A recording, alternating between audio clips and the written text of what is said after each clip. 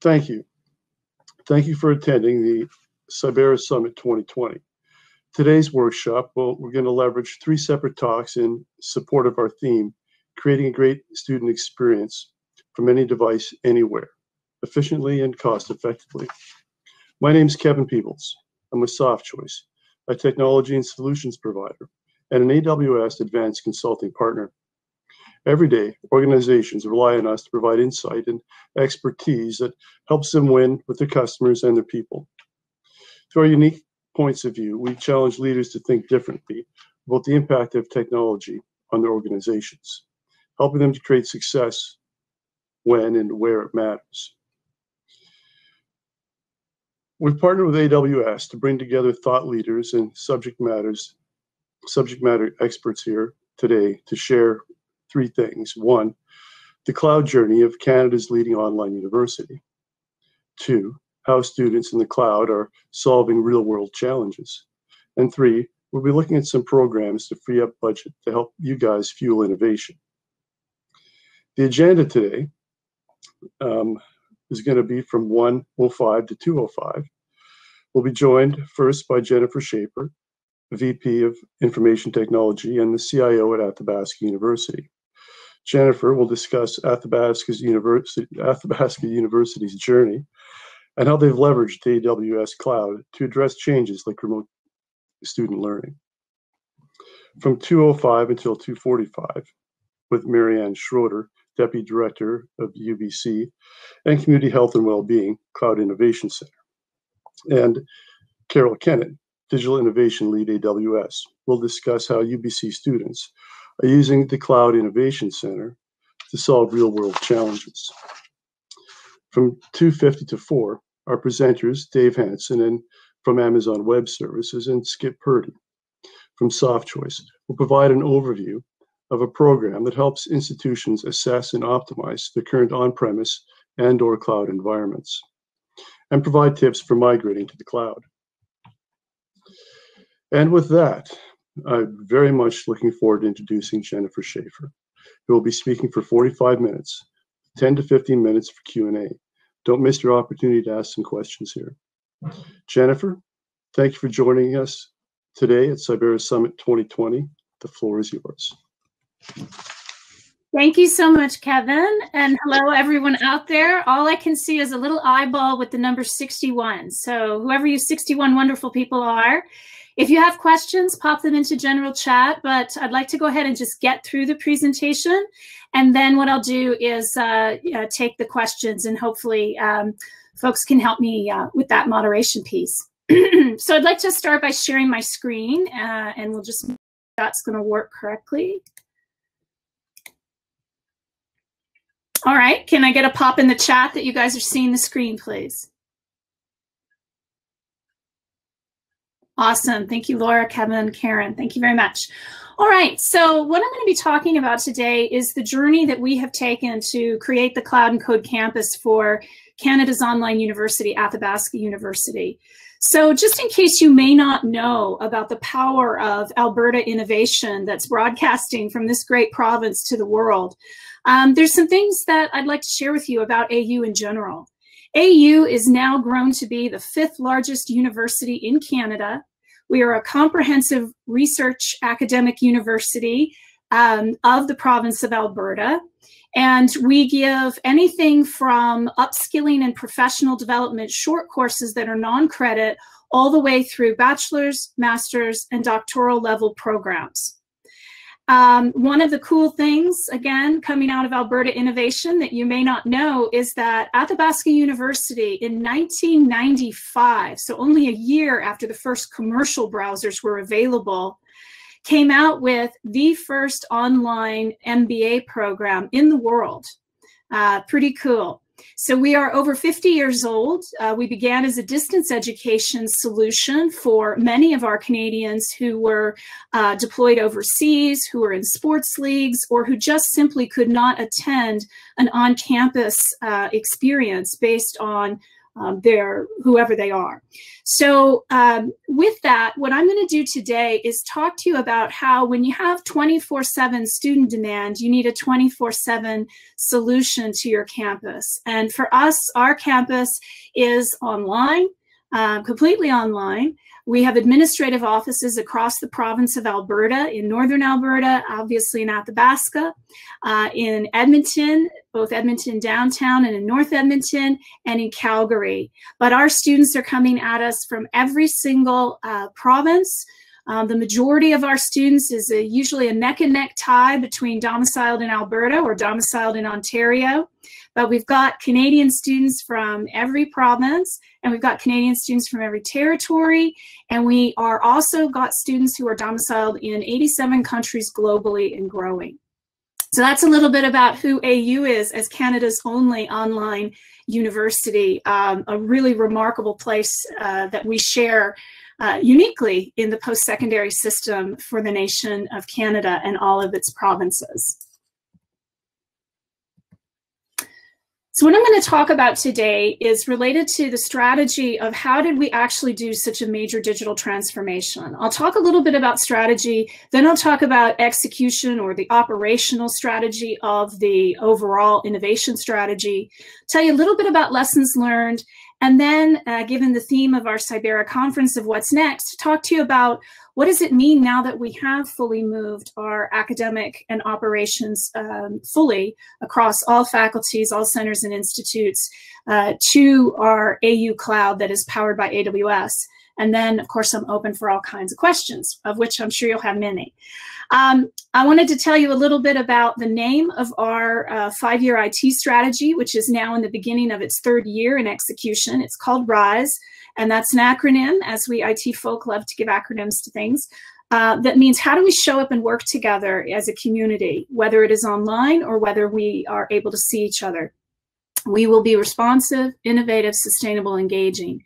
And that's how we try to show up and support each other as all of us are modernizing our own skills to be relevant to powerful, innovative technology in 2020 and beyond. So the first thing I'm going to talk about with the strategy is how important it is for you to have an end-to-end vision for your institution. Now, I'm not aware of the now 69 that appear to be watching this, whether you are from universities, colleges, agencies, boards, or commissions of the government of Alberta, ministries within the GOA itself, or friends from different corporate institutions. But this kind of strategy that I'm going to talk about actually would apply to any private sector, public sector that's looking to take its cloud journey. You have to work, and some of you who may know AWS or have read Ahead in the Clouds, which is a phenomenal book that I recommend, to get an even deeper dive on how AWS did it themselves over a decade ago. It's really important to start with the end in mind. So what is the vision that you are trying to get to here? And for us, it was 24/7 state-of-the-art student support and accessibility for any Canadian, no matter where they live, no matter how remote or rural, to be able to participate in post-secondary education from home. So many of us are caretakers of various types. We're parents, or we're simply working a number of jobs to make ends meet, and we simply can't, as much as we might want to, go to an on-campus location at a certain time and in a certain place based on the priorities we have in our families. So for us, it was about really defining what we needed the cloud to be. And there were 3 key areas that we understood the cloud could help us as we moved and transformed the business of our digital university to a 2020 construct. First, the cloud was a business and an academy enabler. It's not a tech project. If you only talk about it like a technical project, you lose the richness of having, in our case as a university, our academic excellence and expertise contribute to the evolution of the actual vision as you get it implemented. And that would be true if you're a corporate, for your product development arms, your R&D folk. These are people who really can start to leverage the cloud once you get it in place for them. So for us as a business and academy enabler, for our students, we made sure that they had access to AWS Educate credits so that they could play into the AWS console and start to be skilled themselves in how to do this. It's you can go into the console without being a technical person. It's more like just learning your way around a complex but very useful website. It was important for our students that we gave them the foundations of cloud training that AWS provides through AWS Educate, and also the job board. You may not know if you don't hire technical professionals in the province of Alberta, or I would actually say in Western Canada overall, we have a tremendous demand for skilled technical talent that has relevant 2020 technical skills. Many folk, myself included, know how to do things the way we did them in pre-cloud era. Some of our folk even know how to do things in pre-internet era, but there is a whole discipline of languages, techniques, and processes that our IT folk and those who just simply aspire to make their small business run better, for instance, need to know. So those foundational curriculum that is available to your students through AWS Educate, I just really wanted to stress how important that is. It's not just about upskilling the people that work for you in your organization. It's also about the greater good of helping citizens in our province become better educated so that they can be more competitive in our economic landscape. For our professors, as I said, in a university context, those are our chief innovators. That's our R&D, is the amazing research our academic professors are doing. For them, the cloud research credits and AWS Academy, which is a higher level, sophisticated set of course curriculum that professors can integrate directly into their offerings. And that, again, tremendous benefit not only for the professors, but also for the students and then our broader workforce who become educated in these relevant skills. And then administrative staff. This is the most important driver of how our organizations thrive, is the culture of our organization. So reskilling digitally and the technical aspects of reskilling, growing digital literacy so our staff feel comfortable in the back office or the front office, who have often been used to using frankly, in public sector, rather antiquated methods of communication and process engineering. Have them feel that pride of being able to utilize relevant business processes that the cloud can bring to them, their skills development, and of course, customer service modernization, which for us are our students. Cloud as an organizational change driver is a key part of the cultural changes that you're making strategically as well in this end-to-end vision. So for us, it was consolidating that similar back office and front office units and their processes to a one AU service model without losing the specificity of expertise that certain experts have in these functions as they relate to various, again, for universities, various faculty needs and program needs. Ability to use artificial intelligence and machine learning across one enterprise data lake of records and interactions. It goes without saying that if you have a fractured set of hodgepodge data sets that aren't interrelated, you can't very well train AI and ML off of it because it's not even in one place. So a little bit of the plumbing basics is that, you know what, you got to bring that data together to start making sense of it beyond knowing a little bit here from this system and a little bit here from that system and trying to make sense of it for your student or customer set. And lastly, in one fell swoop, which would normally be many, many different budgeted programs, at least again in the post-secondary context, modernizing your business continuity planning, modernizing your disaster recovery and taking that worry right off your risk management chart, modernizing your unified communication strategy. So how do your employees do business together in order to make better solutions for your customers? Modernizing data protection and permissioning at a data field level, something that's been hard for us to get to in public sector for quite a while. And global content delivery. And most importantly, the last item here is infrastructure security. In post-secondary, we've seen the rise of attacks on post-secondary data sets. Most of you who are in post-secondaries will know that we are now required to hold social insurance numbers of our students. And so that is a very key key personal piece of information that needs to be kept as absolutely secured as possible. The cloud allows you a level and sophistication of security that is not achievable in on-premise structures. And it's one of the big myths that you'll hear is, oh, but it's not as secure. When we did penetration testing on our former on-premise model, what we used to think of as the absolute most secure on-premise architecture, which for those of you in tech will know that as the ringed architecture approach, it had been infiltrated in many, many different ways over the years, because in my case, we didn't have a cybersecurity program in place other than, you know, when really something obvious would happen and you'd have to take action.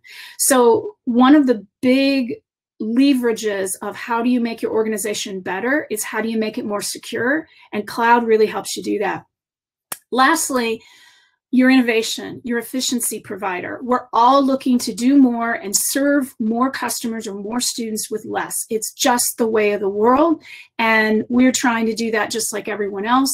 You can run faster, more secure, and constantly improving infrastructure at less cost than on-premise. I have some data to show you there. You can redeploy your technical talent away from watching blinky lights on server stacks or creating operating system imaging to actually doing the creative technical roles that your customers and your employees that are not in IT need and can't get, because your folks are working on the back end stuff that's pretty drudgery if you've had to do it, and most of us have if we've been around for a while. You can spin up your operations or research clusters. You can provision cloud, artificial intelligence, and machine learning tools for online learning and data mining. Maybe that's a little bit more specific to those of you who are in the learning space as I am, but it's a huge, huge thing. Again, not having to go to 15 different chatbot vendors and 27 different learning analytics vendors. You really start to create a system-wide strategy that's really exciting. And you can provide self-serve access to computing with governed guardrails. So you no longer have to be worried if your researcher wants to spin up something quite interesting, because you have governed guardrails about, based on the workloads they need, what can be spun up for them. Always a challenge previously in the on-prem world. So that's really, I know I spent a lot of time on that. I won't go as slowly on all my other slides, but I thought that, you know, if I could leave you with one thing, it's that you first have to think of your end-to-end vision strategy. Go out 5 years, go out for some of us 10 years, and work your way back from that. This is not an immediate fix. This is not an IT lift and shift. This is an enabler of your business or your academy or your ministry. Okay, so the truth of it is you can't get there with what you've got now, and you can't get there with the status quo, but your status quo are your most experienced employees often.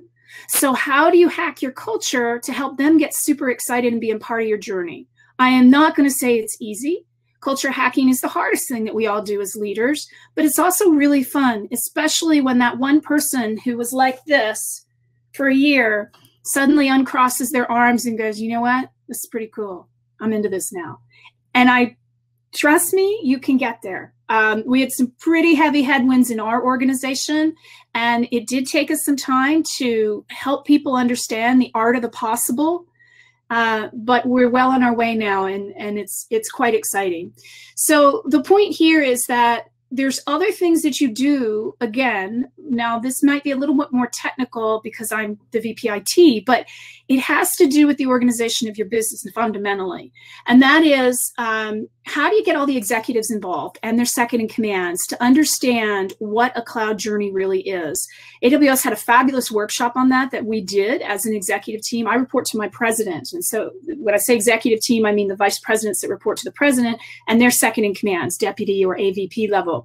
It was really fun to watch people go, I had no idea that, you know, cloud was actually part of an organizational transformation to growth and, you know, nimbleness and new business. I kind of thought it was just a big IT thing in the back of the house that nobody really cares about. So that is, I would really recommend that as your first step. And you can see I put the years here. That was 2018 for us. Yes, we fully moved to the cloud in June of 2020 after a 6-month rapid cloud migration set of sprints that started in January 2020. But if my team hadn't done, and the executive team that I work with hadn't done their pieces of these 2018 and 2019 bullets, we wouldn't have been able to do the rapid cloud migration. So that's my point here, is kind of to show you some of the other things you got to really set up well. So for us, we needed to tie what we were doing both to national strategy, which is our future skills strategy at the national level. For those of you not in post-secondary has provincial leadership. We don't have a national strategy like in the United States, for instance, but we do at the skills level. And there is a tremendous amount of gray and bleed in a good way between learning new skills and what we would consider the more traditional post-secondary learning. They're actually very, very, very intertwined. Okay, so what we also made sure that we did here is, so provincially, how is this important to us? Again, beyond just AU's strategy, also very important for Alberta economic diversification. How do I run the Internet of Things on my crops in the field if I don't have people that can work with me, or me myself know a little bit about how to use cloud to process all that data? This is the reality of what every body shop, every farm, every organization is moving to or has already moved. We're a little bit behind in Western Canada, but we're getting there pretty fast. And of course, we've got counterparts in the Vancouver area who are very far ahead in this space, and we're learning from them too. So the other piece here was, as I said before, experience training for all the AU employees, not just IT. Let everyone have the option to take the training, and you will be surprised how many people do, because they're curious and we want to empower their curiosity. The AUIT curriculum, this is very specifically the curriculum that I put together with AWS that I required all of the IT staff and myself to take. I didn't have experience in this before I took these things either, right? I needed to learn just alongside with everybody else in the IT division. And then we really celebrate and we reimburse those AWS certifications. They are multi-course based, they are rigidly exam based, and they really mean something when your folks get that associate or professional level. So you want to encourage that. Also, this is probably more unique to public sector, but it was very important that we updated and created a digital governance control framework of IT policy and procedures. For post-secondary, it's sort of our rule book, how we run our organization. We did that. The link is there because if you want to utilize any of that, please go ahead. We followed the recommendations of the Office of the Auditor General of Alberta to the Alberta post-secondary system itself that dated back a few years.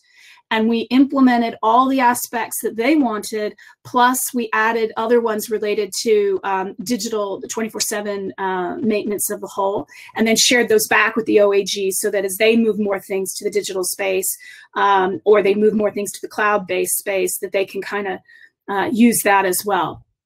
So please feel free to use any of that if it's appropriate and applicable to your area. That was in 2018 and 19. There's a very large consultative process that happens with rewriting the rule book. So we had some protocols there that we had to follow. And then finally, and this does take the longest time in public sector, but it's well worth it, is how we are implementing a new IT division of the university IT resources, bringing them together in essentially offices related to the key underpinnings of running 100% digital business. So this might look different to you if you're not, maybe only 20% of your business is digital and 80% is in place or on campus. But in our case, it's all of it. So a cloud business office, a digital strategy office, and a digital security office. And the work that people are doing together is cross-functional and in what we call squads or tribes. Those are two terms from the Spotify engineering culture body of work. That came out in 2012, and there have been many improvements upon the model.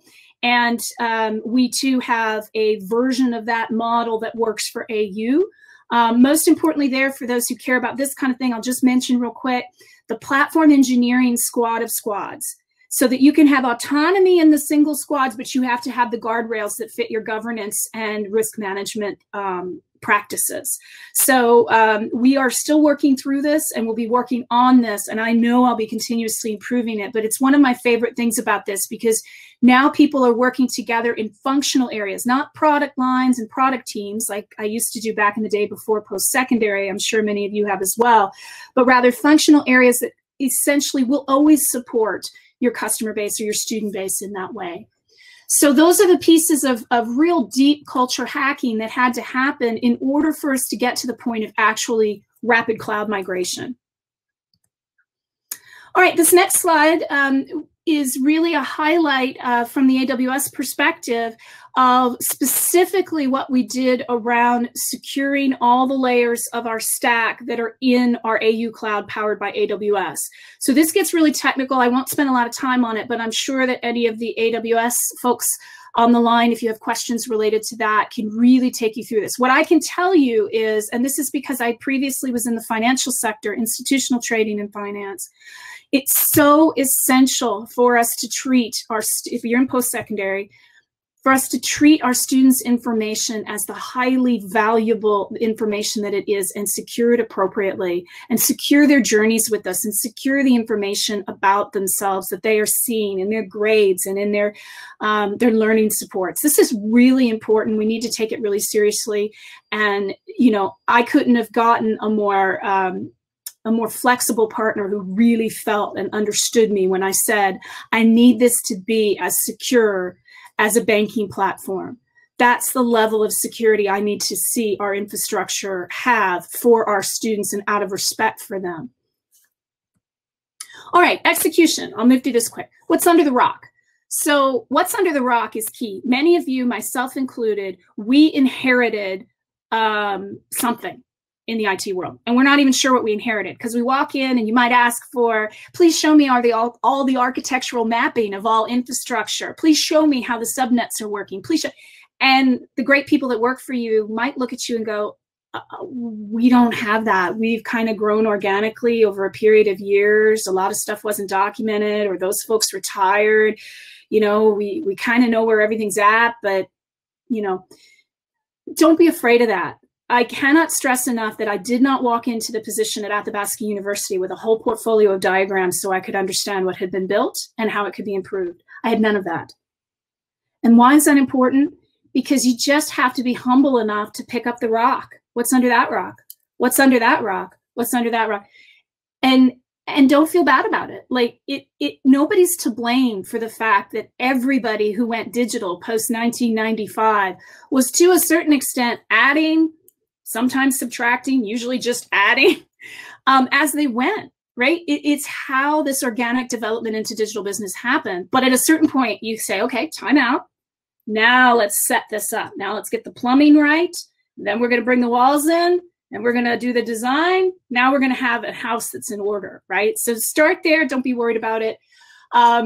A real obvious one, which I'm sure many of you already know how to do, is you do want to find something that can be proof of concept so that the people who are afraid of the cloud in general start to get their hands wet. And of course, you're doing that at the same time as they're getting exposed to the new training. So they have something to do. You don't give them training, they don't have anything to do, they won't remember anything.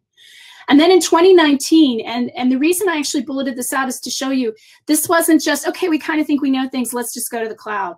We had to do all kinds of deeper understanding of what do we really have hooked up to what? Where are the handshakes with external SaaS solutions? What's on that subnet? All those kinds of questions. So AWS has a really good migration readiness assessment workshop that helped us define, here's what you know, here's what you don't know, and here's what you didn't even know you need to know and you don't know it. And then we had some really good different views of that from some of the good partners that we all work with. So in our case, Dell, we did a really good environment scan with them. Then TSO Logic, which is now, it was separate when we used them. They're now part of AWS, and the service is called the Migration Evaluator. We did their migration evaluation. And then we also worked with Schaeffer, who's a partner to AWS, on environment analyses. And lastly, but most importantly, because I told you this wasn't just like, we're going to fake define IT core and just hope that nobody actually goes, wait a minute, I see a whole bunch of IT outside of this thing called IT core. What are you doing about that? We actually did the hard work of going out, finding, documenting, and mapping across all the Alberta offices. So the what's under that rock, what's that server under your desk, what's that file share over there, what are those access databases over there? I mean, it was pretty wacky, but we went for it. And you know what? It's kind of fun. So it's sort of like, okay, I'm going to date myself. Remember that old game back in the day, Hunt the Wumpus? right? It was literally like Hunt the Wampus of crazy tech. And we found it. And you guys will have that too. And so just sort of enjoy that part of the journey because it is explorative. But you need it. Here's why. You can't write a business case of how much money you're going to save moving from on-premise to cloud if you don't know the true cost of all the on-premise stuff you're actually paying for. Maybe you're not paying for it in your IT division because you have an artificial smaller definition of IT core, but you can bet some other part of your operations is paying for it. So you got to look at the big picture on this one. All right, so the execution sprints, as I said, they were January to July, and this just gives you an idea of kind of the size of it. And for us, we had actually, you know, I would say one of the things where you would be better prepared is if you've already taken a journey with your teams to move to VMware at all, it does make it that much easier. So we knew that we had to use our VMware knowledge to get us into AWS because we didn't have core AWS knowledge that we could just jump to. And so that's how we did it. There's different ways you can skin that cat. So you kind of want to talk to your partners in AWS about that aspect of it. Okay, so what's the ROI? Let's get to the real deal here. So, you know, importantly, tying it to institutional strategy, moving the entire operations, administration, faculty, back office, and front offices into one secure cloud does meet, continues to meet 57% of the goals that we outlined as part of the digital transformation for Canada's online university. These facts and figures, it's kind of cheesy to read them out, hey, but I guess they're there and you might not all see the screen big enough. So 5 areas that we looked at ROI: business benefit, operational resilience, organizational productivity, sustainability, and cost savings. So operational resilience, we are going to save about $19.2 million in cost avoidance, and we're increasing our uptime by 32% because we're using cloud and not on-prem. So I won't go into these in too much detail unless people have technical questions, because I realize some of you may be like, all right, she's lost me now. So I'll try to keep it a little high level. Organizational productivity, this one will make sense to everybody. If you're not serving if you're not a slave to the blinky lights and the creating images for machines, there's a lot that you can do in 2 ways. One, and in our case, it was over 92,000 hours over 5 years, where the monitoring, the upgrading, and troubleshooting of infrastructure can now be refocused into the creative technology needs in the R&D space that my professors have. And they're demanding it. And they've been waiting so patiently. And so now we're moving towards that relationship. That's part of our what's next I'll talk about. But additionally, look, you don't put things into the cloud and then it just runs itself. It is still infrastructure that requires care and feeding, but it's so much more efficient that you save, in our case again, 41% or about 26,000 hours of efficiency based on how we had to run our on-premise situation beforehand. So powerful for us. Sustainability would be very important, especially for those of you who have really large on-premise footprints, far larger than Athabasca had. And this is based on a series of modeling work that AWS has done in the cost that they have to run all of the data centers that power their cloud. 84% reduction in amount of power required compared to previous on-prem operating model. So actually, I should get to take that off of our expenses at the university in a huge way. And that's actually very important. But then the cost savings. So this is the real, prize of it all for us. And because we did that deep dive to figure out what do we really spend in running on-premise infrastructures, plural, all over the place across the province, we're saving 16 million or about 65% compared to running the on-premise models that I had previously. And that's all based on our own data. Your numbers will be different. And this is also why it's important that you really have to think of this strategically, not an add-on, because you don't want to have all this cost related to on-premise and the care and feeding of that. Plus now you're also adding a cost to running the cloud. Like you really need to kind of think it through more strategically from a business perspective. So the rapid cloud migration piece, which was intense, this is our own team's time and the time of AWS on this with us. They're architects that we needed special expertise advisement on, because obviously we had started training, but we were still on the training wheels as far as how do you work this cloud thing. We've gotten better. So that was about 1.2 million for us for the rapid cloud migration, with a payback period in under 3 months. So our 5-year ROI, and this is a very conservative ROI, is I didn't want to oversell this, but it is what it is for us. It's 1,200%. So we're pretty happy about that. Some people are saying, yeah, but how do you actually get those cost savings? I'll touch very quickly on that. And I see I'm at 1:39. I'm not exactly sure how much time I have. So if somebody wants to pop in, you can talk until X, then I'll make sure to speed up. This is probably that. But there are key areas: capacity planning. So you're not provisioning ahead of time, purchasing ahead of time. Purchasing over peak because you're worried about what happens if everybody gets on at a certain time. You only pay for what you need. That's the most fun about getting better all the time with the cost of this, is directly related to the fact you can see it. So it's almost like a gaming platform to see how you could make a piece of infrastructure run more efficiently at a lower cost to the organization, and your actual IT people get to have a say in that now. That's not something they ever really had a say in. They had no idea how much, a Palo Alto firewall was. I did, right? So you kind of really start to educate them on the financial efficiencies of running technology too. And that's no small thing. That's an important piece of our capabilities as well. So reducing IT costs associated with owning and managing infrastructure and redeploying those talented folk into the areas of highest demand by your customers, your consumers, or your constituents, your cohorts within the organization. For us, our professors, demands of the students, and that kind of thing. It helps you to build that culture of cost optimization. I kind of just referred to that. But also the pricing models. So if you can buy up front, you can save quite a bit of money, which is useful, particularly for those of us that have to go through that painful annual budgeting exercise anyway. It's good to kind of plan out, okay, and we'll purchase this. But you can also do spot instances, which are up to 90% off of on-demand price. And that's when you're spinning up an environment just for a period of time. I need a dev environment over here to run these simulation models. Okay, I don't need it a week from now. So that's another way that you can buy computing power at commodity pricing at a lower price than if you're just buying, what you need right then. And obviously, the more gigabytes stored in and out and transferred within the AWS environment, the lower the cost per gigabyte. So these are the useful ways of how cost savings are actually achieved. It's not a smoke and mirrors game. Lessons learned. End-to-end vision planning, super important. Start the education early. You've got to make it across your entire business or your entire academy and back office, front office operations. It's not just an IT project. You go ahead and be uncomfortable, but also have a good sense of humor and do those multiple technical assessments so that you can find the crazy bugs under the rocks, because they'll be there. Very important, you always have to look for and actively address the fear, uncertainty, and doubt. So there's 3 big myths when it comes to cloud. You've probably heard them all. You may have even said them. Cloud is more expensive. No, it's not. Cloud is less secure. No, it's not. If you move to the cloud, I lose my job. No, you don't.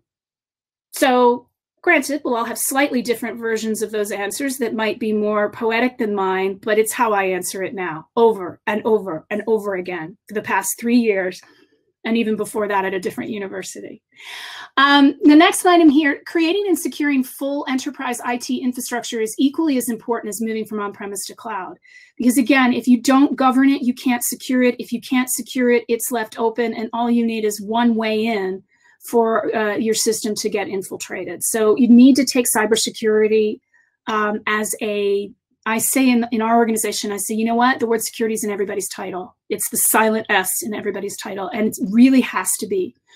And then once the rapid cloud migration is accomplished, good job, you finally got your plumbing fixed.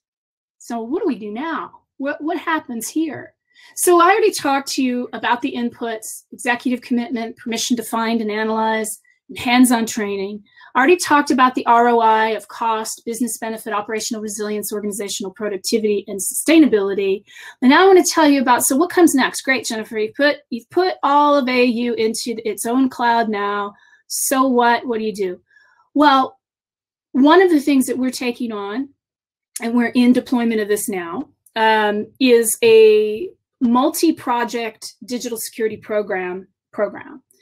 And in that program are things like zero trust cybersecurity. So those of you that are in the cybersecurity area, you know that's sort of like the great goal that's almost unachievable because of issues with governance and permission and people blocking you and all this kind of thing.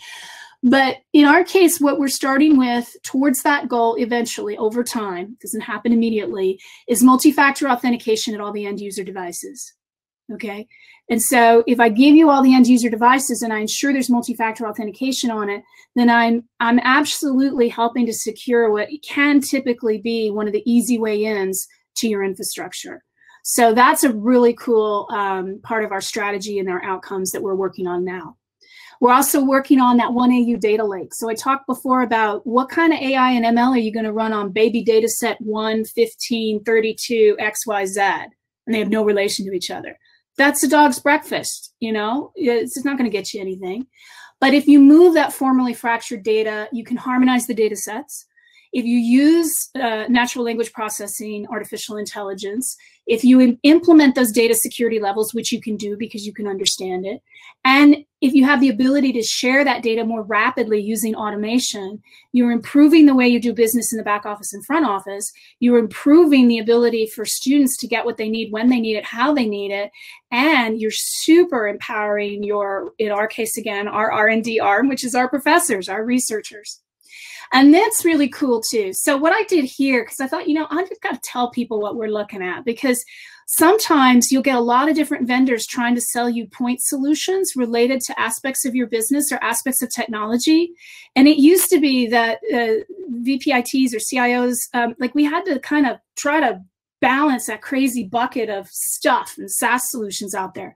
A platform like AWS, which really is this infrastructure and platform as a service, now allows you to use so many of their pieces. However, they are also not like some vendors, oh, well, you better not use anything else. You better only use my stuff. And if they were, then they wouldn't see the adoption that they've seen and the market share that they've taken, right? So look, that was my concern too. I'm like, you know what? IBM Watson runs rings around everybody. Like, I got to be able to use that. I got to be able to use Cortana because it's built into Microsoft, and O365 is our work productivity suite. You know, I'm not going to go and flop that all over to AWS. So there's key strategic partnerships as part of our enterprise infrastructure that you need to be able to work with in the future in this platform. And that's a big, to me, one of the best selling points about AWS is, holy, like I really can bring everybody to the party together. I'm not going to get anybody, you know, dropping something in the punch bowl because they're not happy that you didn't buy their product number 27 in their stack. So what are we doing specifically? We've got research work going on now in educational assistant coaching to the students and in virtual internships with our students. There we use IBM Watson and some of the provisioners of IBM Watson. In the operational world, we've got the Cortana scheduler. Those of you in O365, you're probably experimenting a bit with that as well right now. So are we. We're trying to figure out how best can we utilize that for efficiency and scheduling. And then Amazon or AWS has so many pieces that are highly, highly useful for our researchers, for our pedagogical implementations in our integrated learning environment, which we are moving towards quickly. As well as what do we do with all this data we've got? How do we make sense of it? So not to sound like I'm just rattling off products here, but really what they're for. So text to speech, model training, chatbots, recognition on images, as that can relate to things like, I don't know if you 88 are interested in what I've been saying, or if you're drooling out of the side of your mouth, because thankfully I can't see you. But if my AI bot were there, they could tell me, you're losing it, kid. They're asleep, right? So it's fun. It's good stuff. The NLP, managed natural language processing, is actually going to be an extremely powerful tool for you on your data set. So even I was scared of, oh my God, don't make me go through an early 2000s version of knowledge management where I try to make sense of an organization's millions and millions of data sets, because I'm going to cry, because that was the most painful thing I ever had to live through. It's not as painful nowadays. And I'm learning that because I'm taking my little courses and I'm participating and I'm getting there. So you'd be surprised. You think your data is a gong show? Actually, there's a lot that NLP can do to help you get that in a harmonized, actionable set of data sets far quicker than we did back in the day. And then transcribe auto speech recognition, hugely important. So right away, you have the ability to start working with different languages, which is really a very important part for accessibility globally for post-secondary. Okay, so that's a little bit about the what's next and where we're at. And I think I've come to my end. So I'll stop sharing, I think. Yeah, I'll turn off screen sharing. I don't know if there are questions in general chat. I kind of have it open, but I just see a link to Hunt the Wumpus. Thank you, Michael. Yeah, I did kind of age myself there, didn't I? So let's see. Are there questions? The Q&A tab. Thank you. I will have to go there to read it. When writing your business case, did you factor in the cost of things you didn't have and weren't paying for, but should have had? For example, robust and comprehensive disaster recovery or business continuity planning. What an awesome question, Darren. No, we didn't. So remember I said that 12,000% return on an investment over 5 years was 1,200%, sorry, not 12,000%. I said that was very conservative. We specifically didn't put things like that in there because we had it in an earlier draft. So not specifically DR and BCP, but we had things related to cybersecurity risk and those kinds of things, but other items as well. And it started to look like such a no-brainer story that it almost looked like, you know, what kind of big fish story are you telling me here, Jennifer? So we really whittled it back to what we do know. Here is what we know. Here's what we're spending on. I didn't put the slide in here. It's very detailed, but it's on networking, on servers, on compute, on storage, right? So we did it that way. But I think your idea is a fabulous one because you could show that to your executive team and it would really help you make the case even beyond knowing what your current on-premise infrastructure run rate over 5 years is based on your past.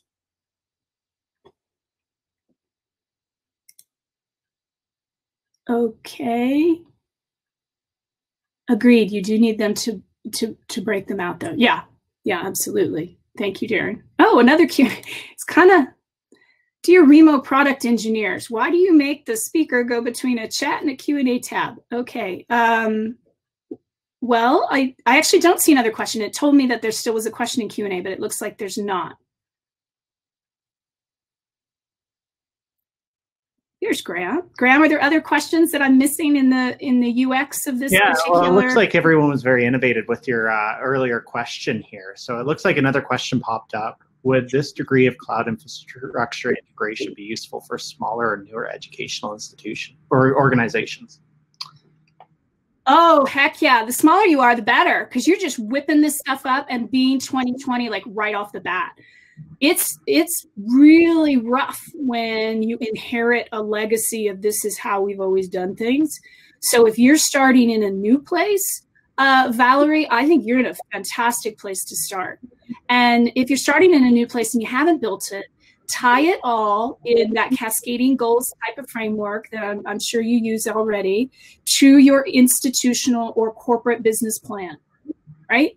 And then it becomes obvious. If you're saying you're an educational organization, so I'm not sure if you're a college or university or if a public sector or if you're private sector or not-for-profit. But if you're private sector or not-for-profit social enterprise, you can really show your board of directors very easily the cost of running this in a modern way versus if you had to start to secure, protect, and stabilize on-premise infrastructure, especially if you're a near virtual workforce and you don't even really want offices and server closets.